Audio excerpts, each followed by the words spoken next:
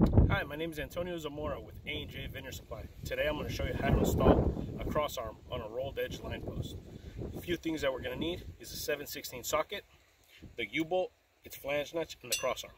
So first step is decide what notch pattern we're going to use on the crossarm. So if we're going to use the slots or the T-bites, either way, we just flip it around. Simple. From here, we're going to take the U-bolt, come around,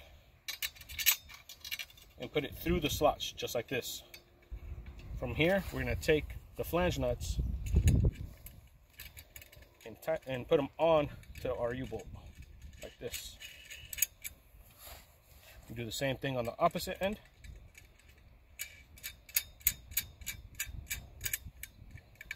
Okay.